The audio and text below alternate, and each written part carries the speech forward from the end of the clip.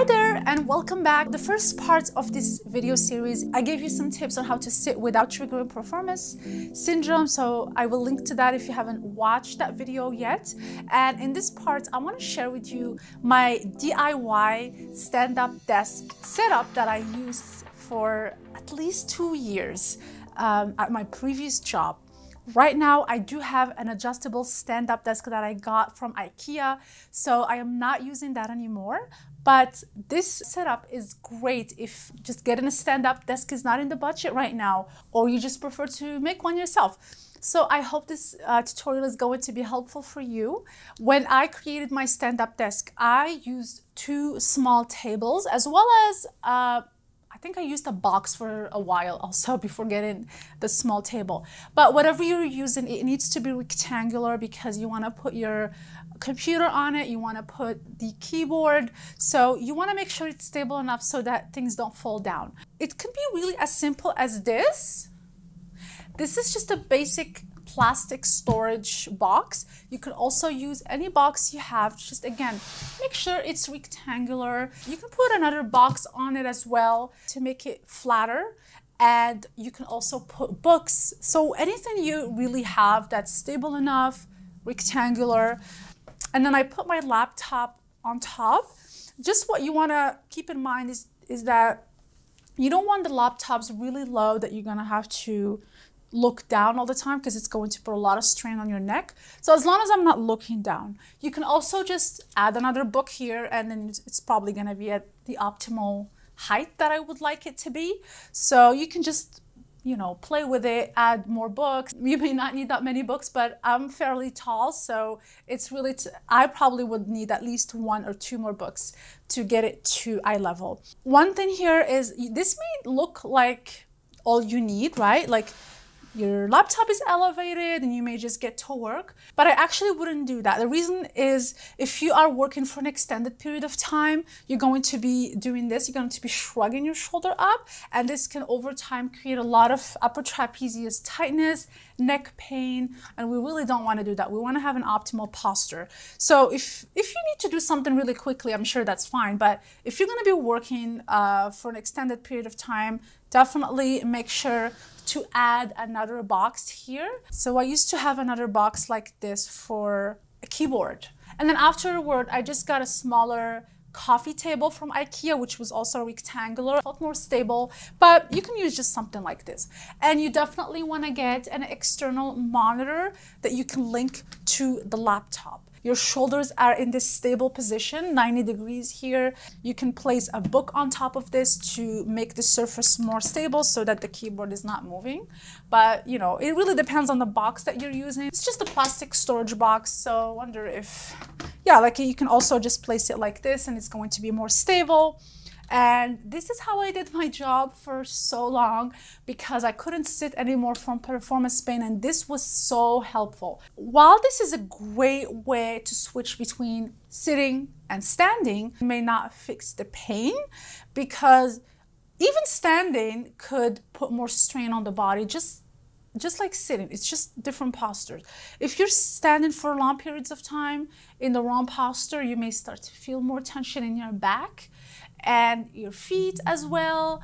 Again, your neck, if you're doing it wrong, if you're looking down more. So a few things to keep in mind is when you're standing, avoid overarching your back, getting into that anterior pelvic tilt. Make sure that you keep your core engaged, you're breathing deeply. You can practice the core brace when you're standing, which is something I used to do. So you breathe in, you contract your core, breathe out, relax your core. Just doing a few of these things to remind you to keep your core engaged because we really don't want to get into that anterior pelvic tilt.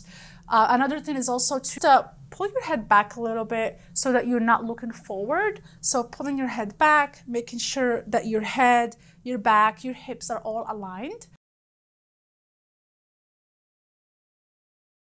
And if you feel any lower back tension, one trick that really was helpful was to just contract my glutes, and I would get such an amazing relief from lower back tension. And again, this is an option to add if you're sitting too long. So if you're standing for a period of time and you feel uncomfortable, then just sit. Maybe you can add one of the tips that I shared in the last video And that way, your body is switching from sitting and standing. It's not locked in just one position for 6 or 8 hours every day. Another tip that I want to add that actually took me so long to realize that I could have done is to get an anti-fatigue padded standing mat. And because I remember I would be wearing these flat shoes, and after a while my feet would just get so tired from standing and my legs will be tired. And it was just one of those things. If you're standing for too long, your legs are gonna start getting tired. They're padded, they provide supports for your feet, and you're less likely to develop fatigue on your feet and knees and legs in general. So I would link to one that I looked up in Amazon below this video. If you do stand for a long time every day, it may be something that you can invest in. Sometimes my legs will get tired, so I'll start to just kind of balance on one leg, shift into one leg to kind of relax the other one. Just avoid doing that, because when you're starting to balance on just one leg, you're more likely to start creating imbalances. You know, there's more hip dropping and hiking here. And one of the things that I would recommend for you to do is to just strengthen your glutes. Make sure you're standing on both legs. And when you're tired, simply just take a break and sit down for a little bit, you know, instead of always going on one leg. This also can create some QL tightness if you're always going like this, you know, on one leg, kind of side bending to relax. So over time, you can start to create some lower back pain on just one side, which again, you could release, but it's overall in the long term, it's just not something you want to do. Again, just making sure the screen is eye level as much as possible, making sure you keep the elbow at a 90-degree angle, no shrugging when you're typing, and keeping your core engaged, standing nice and tall, breathing, making sure your neck is aligned with the rest of your body. You're not pulling your head forward. And taking breaks between sitting and standing. Basically, you just want to switch them up. And I do remember it was a bit of work, because every time I sit down, it's like I have to kind of take the laptop down, take this down. And but if you have more space, it may not be that difficult. You can just basically put the laptop down. And whenever you're ready, you can definitely invest in an adjustable stand-up desk. It's something that I invested in, and it has been just so amazing to kind of just press a button and the desk will go up. But I still follow these techniques, and I still switch between sitting and standing. And when I'm sitting, I'm applying the tips and techniques that I showed you in the last video, which I will link to it again.